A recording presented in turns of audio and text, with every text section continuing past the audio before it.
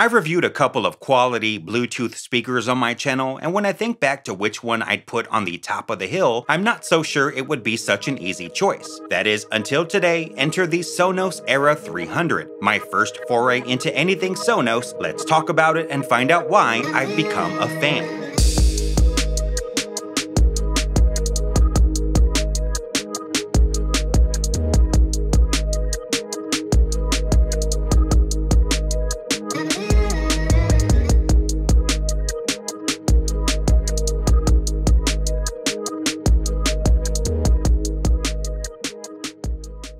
Quick disclaimer, this video is not sponsored by SONOS. In fact, SONOS doesn't even know I exist, so you can expect an honest, unbiased review. That said, if you find this video helpful and want to help support my channel, you can do so by using the links in the description. It really does make a difference.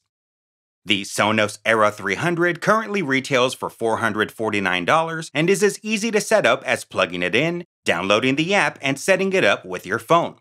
The physical buttons on the top of the unit allow you to swipe left or right to lower or raise the volume, go to the previous track, play, pause, or group your Sonos speakers together, go to the next track, and you can use this speech bubble icon to turn on and off the voice assistant. That's right, it has built-in voice control, and when you command "Hey Sonos," you can do things like play music, ask for a specific song or artist, raise or lower the volume, turn off the speaker, and more. On the back, we've got a Bluetooth button up top where you can long press to pair a new device or short press to reconnect. Then we've got your power connection port in the middle, and on the bottom a switch to turn on or off the microphone, and a USB-C port which can be used with the Sonos line-in adapter that retails for $19 to connect a turntable or other 3.5mm audio device. Inside this big body are 6 speakers all around that help deliver sound to the front, sides, and up top, which not only makes sound more immersive, but allow the speaker to deliver quality Atmos content when paired as a rear speaker with a Sonos soundbar.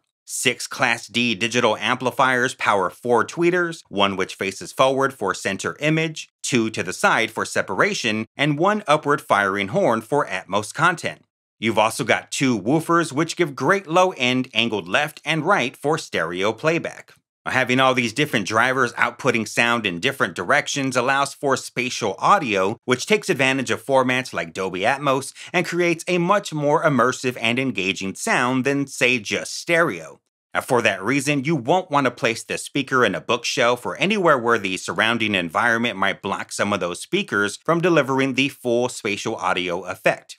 It is hefty at a little over 10 inches wide, has a depth of about 6 inches, a height of over 7 inches, and weighs in at about 10 pounds. It's not meant to be portable, so you'll want to find a good space for it, then set it and forget it.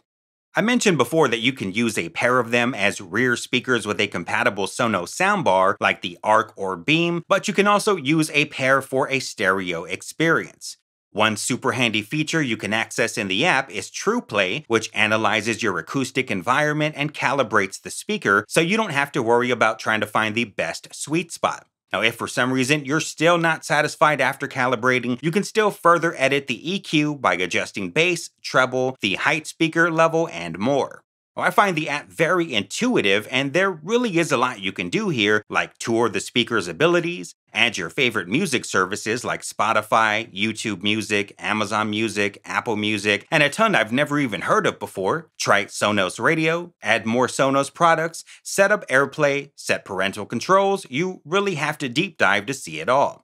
On top of that, this new S2 version of the app promises higher resolution audio, and while I haven't heard the previous version, it really does deliver. The bottom line is that of all the Bluetooth speakers I've heard to date, the Era 300 has to be the best Bluetooth speaker I've heard so far. Spatial audio really makes a difference here, and this is based off of one speaker. I can only imagine how good 2 would sound, or even an entire Sonos soundbar system. If I didn't already have a home theater in place, it might be something I'd seriously be considering. That said, there are a few things you might want to consider before making the jump.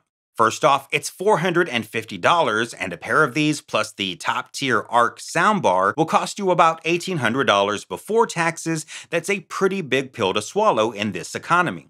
It's also not designed for portability, so if you're looking for something to take to the beach or the pool, well, it needs to be plugged in for one, but it's absolutely not meant for that purpose. This is for high quality spatial audio home listening in your comfort zone in an area where it'll never be moved.